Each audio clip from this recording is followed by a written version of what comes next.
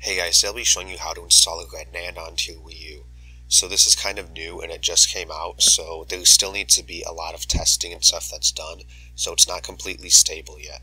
So I'm not responsible if anything happens to your console, but yeah. So to start off, you'll need a 64GB SD card. The guide I'm getting this from says that you cannot have anything less than that, but a 128 or anything bigger should also be good. So then you'll need a Wii U. Okay, so once you have your SD card and your Wii U ready, then you're going to need to put your SD card into your PC, and we're going to copy these files to it. So you can right click on them and click copy, and you're going to click on your SD card and paste them right here. And it should copy them. If you get anything that says to confirm and replace stuff, you can do this for all current items and hit yes, and then this will continue to copy all them.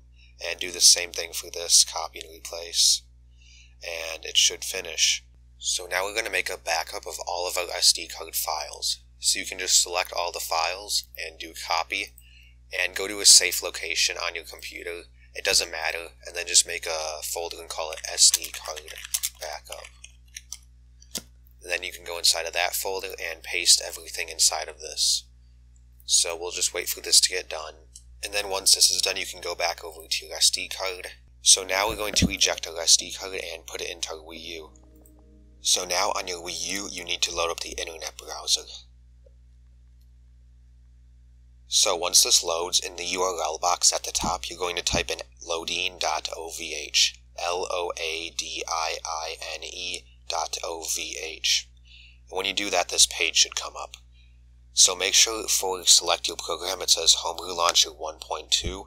So if it doesn't say that, then you can use the drop box to change it, and then hit submit. And it should load you into the Homebrew Launcher now. It only takes a few seconds, so that's good.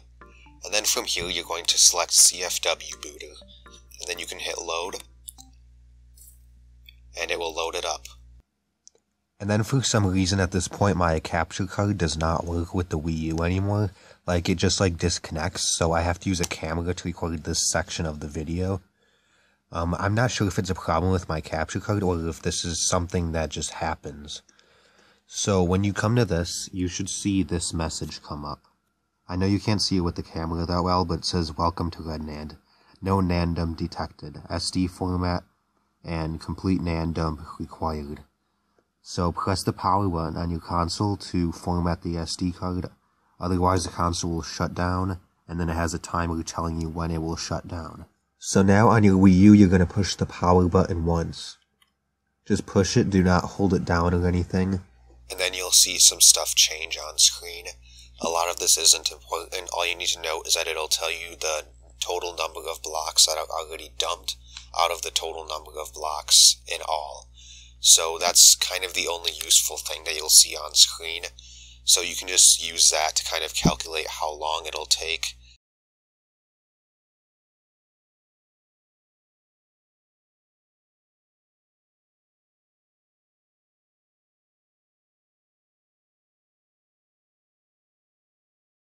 Okay, so when it's done, you can eject your SD card from your Wii U.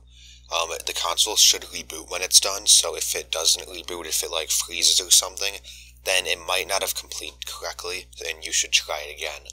But once it's done, then you should notice that your SD card should have half the space available on it. If you put it into Windows, it might ask you to format it. Yes, you can format it by going like this, and it should say 31.7 gigabytes and FAT32. And then you can hit start. And mine's already formatted, so I don't need to. So now we're going to copy all of the files that we backed up back onto it. So if you remember, mine was SD card backup. So I'm going to copy all these files, and we're going to paste them back on here. And we're just going to wait for this to get done. It might take a little while depending on how much stuff you had on your SD card. Okay, so once it's done copying all the files, then you can eject your SD card and put it back into your Wii U. And then you can load up the internet browser. And once you're in the internet browser, then you can go to the URL box at the top and type in loadine.ovh yet again. LOADIINE.ovh. And then once this is loaded, then it should say Homebrew Launcher 1.2. If it doesn't say that, then you can select it from the drop-down box, but it should say that. And then you can click Submit, and the Homebrew Launcher should load from that point.